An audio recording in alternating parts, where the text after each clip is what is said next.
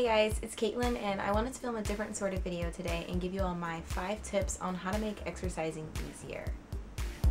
I get a lot of questions about my exercise routine on Instagram and for tips for people who are just starting out on exercising, so I thought I would sum it all up in a quick video.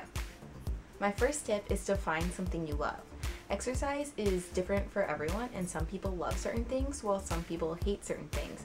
For example, with team sports, a lot of people like that, or exercise classes, some people prefer to lift weights, some people prefer to just do cardio. At the end of the day, as long as you're moving your body and doing something you love, that's what really matters. But keep in mind that what you like can change over time too. For example, I personally really love high intensity interval training and cardio circuits, but I've also recently beginning into lifting weights more, but I still like to incorporate HIIT routines as well.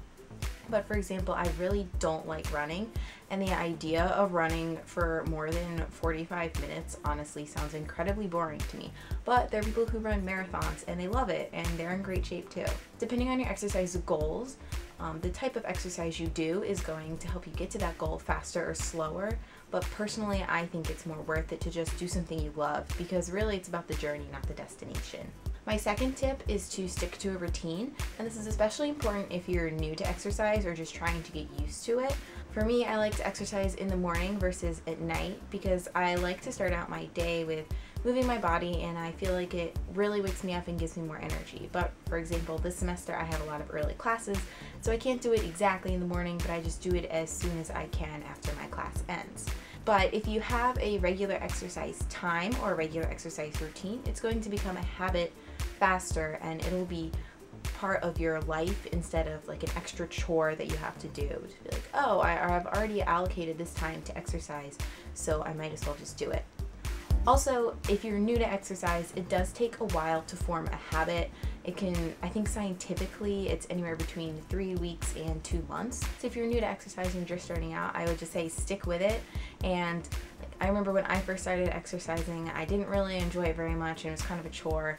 And now I honestly love it, and when I don't exercise, I feel really antsy, and it's just really good release of natural endorphins too. My third tip is to find good music.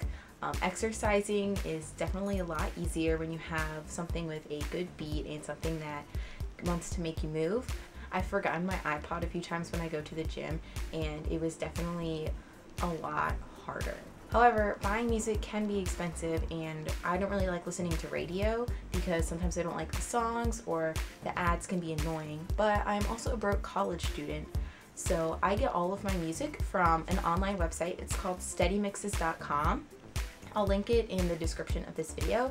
I think it's actually really helpful because they publish a lot of new mixes frequently, and all of their mixes are an hour long and completely free to download, and they go at a steady pace, which I think is the most helpful part. Because especially if you're doing cardio or if you're doing something to the beat of a song, you might have a faster song or a slower song, but this keeps the beat constant throughout your whole workout. And I also like how I don't have to skip through a lot of songs to find a song that I like, and I can just listen to a mashup for the whole time. They publish a new mix every month for the top radio songs, which I think is really interesting, and it helps keep me up to date with the current trends. But they also publish mashups of single artists, or they'll also have throwbacks to 80s music or 90s rap. So I really think there's something for everyone on the website, and I think it's awesome that it's free, and more people should definitely know about it. My fourth tip is to set small goals, and I don't mean in the sense as don't push yourself when you're working out, but set more small attainable goals than goals that are going to take you several months to reach. For example, when I first was working towards getting a headstand, my first goal was just to be able to rest my feet against a wall for 30 seconds. And every time that I did it, I tried to get 1 or 2 seconds more and build up. And then eventually I got to a minute, and I was like, okay, so now my next goal is going to be 2 minutes. And it feels a lot better when you have small attainable goals and you're able to reach those, but then also keep your long distance goals in mind. My fifth tip, which is the last but definitely not the least, and it's don't compare yourself to other people. There's a cliche saying that goes something like, don't compare your chapter 1 to someone else's chapter 20. But that also applies to your chapter 20 and someone else's chapter 57. Everyone is on their own exercise journey, if you will, and people are going to progress in different ways. So there's really no point in looking at the girl on the elliptical next to you and see what speed she's going at, because what does it matter? The only person you should be comparing yourself to is yourself. And if it helps to take progress photos, you can do that, or you can just set physical goals, such as being able to lift a heavier weight the next time you go to the gym.